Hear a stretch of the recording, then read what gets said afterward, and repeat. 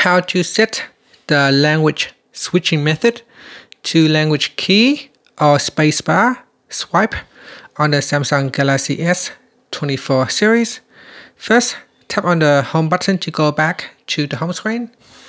Then swipe down at the top and then tap on the settings icon.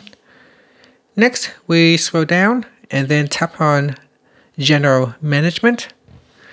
In here, tap on Samsung Keyboard Settings. And at the top here, tap on Languages and Types. At the bottom here, tap on Language Switching Method. From the pop-up, you could choose both Language Key and Spacebar Swipe, or you could choose Language Key or Spacebar Swipe.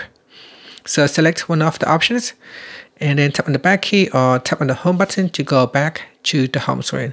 So here, if I open up my note, and here I will open up this note, and you can see here I can use this language key to switch between different languages, or I can use the spacebar swipe to swipe across and select a different language keyboard. And that's it.